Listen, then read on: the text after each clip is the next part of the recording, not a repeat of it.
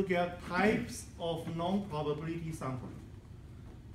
First one, convenience sampling. A non-probability sampling method in which samples are drawn at convenience of researcher.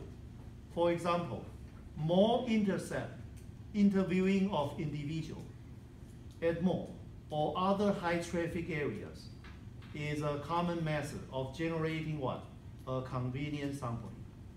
Judgment sampling, a non-probability sampling method in which participants are selected according to an experienced individual's beliefs that they will meet the requirement of the study. Quota sampling, a non-probability sampling method in which participants are selected according pre-specified quotas regarding demographics, attitudes, behaviors, or some other criteria. Snowball sampling, a non-probability sampling method in which a set of respondents is chosen and they help the researcher identify additional people to be included in the study. Sample must be chosen without bias if possible. The primary tool in establishing unbiased samples is to use what? Is to use